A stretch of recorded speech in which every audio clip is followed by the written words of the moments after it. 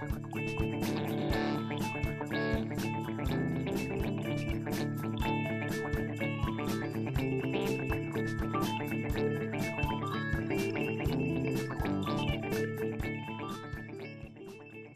internet is a virtual library containing a near limitless amount of information. Although it contains a tremendous amount of data, you have to ask yourself how credible what you're reading might be. Anyone can publish on the internet, and there's no way of regulating content. The sites are not monitored, edited, regulated, or approved. Therefore, some thought should be given to the validity of the information you find. To assess the reliability of information, you should start with these two questions. Why should I believe the source? And how does the source know the information? So, let's take a look at how you might evaluate content for credibility.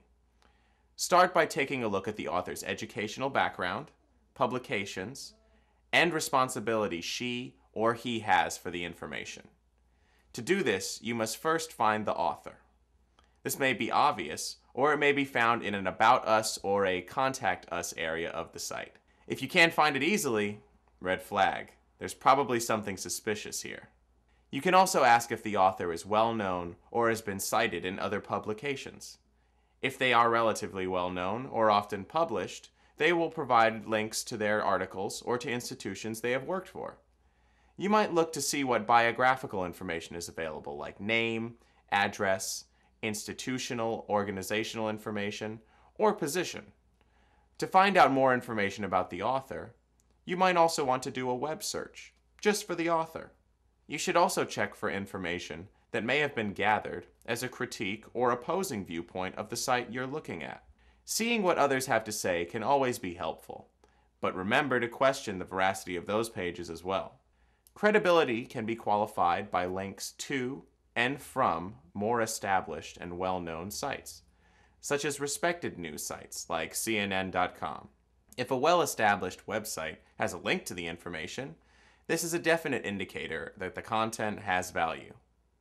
You can easily check this by going to a search engine like Google and typing in the word link, followed by URL or the address of the website you are interested in. Google will then show you who links to the site. When there isn't an author to research, you can still pay attention to the publisher of a website. Some questions you might ask include, can you contact the webmaster? And is the organization credible as it relates to the information published? If it has a long URL, try to shorten it so you can find out the name of the organization. After finding out the name of an organization, you can then do an internet search to find out more information about the organization's reliability. Here's an example of two sites that might confuse you. One is the actual site of the World Trade Organization. The other one is not and is supported by a group which opposes the WTO. See if you can tell which is which. Okay? Need a hint? Let's try the copyright link. Only one has a real copyright. Time is another factor that could be an issue when reviewing data on the internet.